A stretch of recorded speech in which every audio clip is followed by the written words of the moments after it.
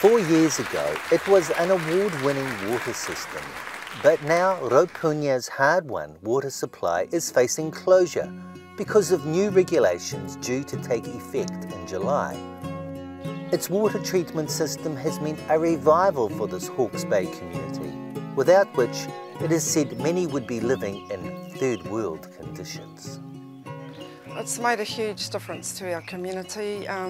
We've kind of struggled most of our lives. We've had gone from hardly any water because most of the community was on tank supply, and a lot of whānau members had small roof space, so they couldn't collect much water. Some whānaus were collecting water from the toilets, the public toilets here.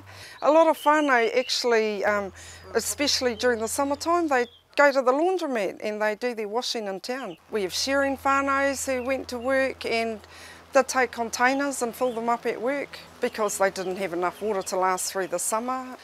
Gee, we're able to have vegetable gardens, which I have a small native nursery. I'm able to have that because we have a really good water supply now. About 40 households, around 300 people, are supplied by the treated river water system, including a marae, kaumātua flats and 2 kōhanga. It cost $1 million to install, and consumers are charged $400 a year for the water, an amount subsidised by ongoing applications for community funding from the community trust that owns it. The trust says finding enough money to run the system is already tough, and the increased costs make it seemingly impossible for this Mohaka riverside community. So we just struggle along every year trying to find funding wherever we can. We're lucky we can go to the Ngāti Pāhowera Development Trust, who they give out pūtea for community organisations, and that's a huge help. But that funding's not available every year, and which, you know, every year we struggle to find funding. Where are we going to find it in the future to keep our system running? Because it's run by us, it's owned by us, and we have to look after it. We're just so lucky that my cousin here runs our system voluntary. The standards have been taken to a new level, which makes it extremely difficult to meet them, basically. The cost, the ongoing costs, the cost of the community actually threaten our water supply. We can operate on $10,000 to $12,000 a year. Initial estimates say that will triple. Those are my estimates, and someone more knowledgeable in the field thinks that's a little bit optimistic. It could be more, and it's just something our community can't afford.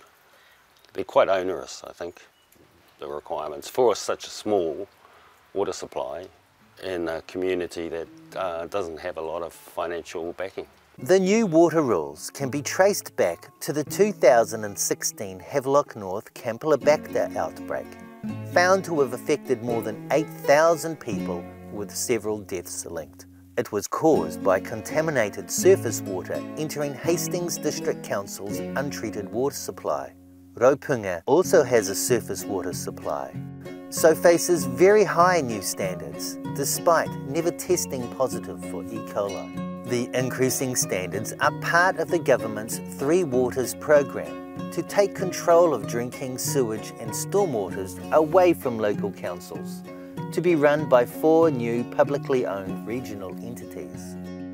Raupunga's water supply is privately owned and likely to stay that way.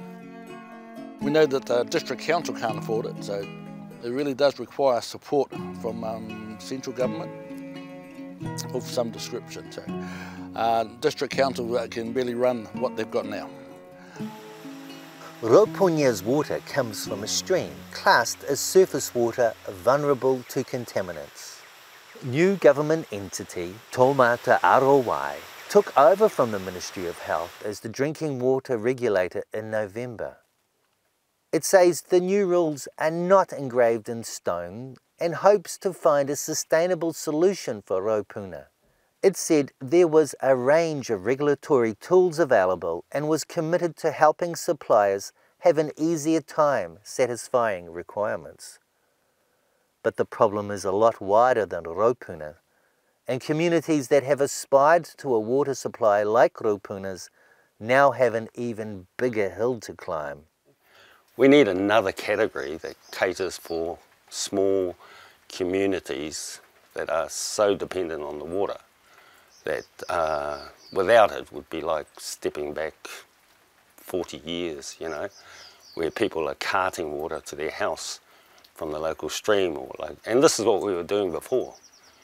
You know, you'd see people driving down the road with their big white cubes on a trailer to fill up somewhere and bringing it back, you know, it's almost third world. Taumata Arowai said parts of the new drinking water standards are still not finalised and that is keen to meet with Raupunga's people early this year to better understand their situation and work to find a solution. Patrick O'Sullivan, A Local Focus.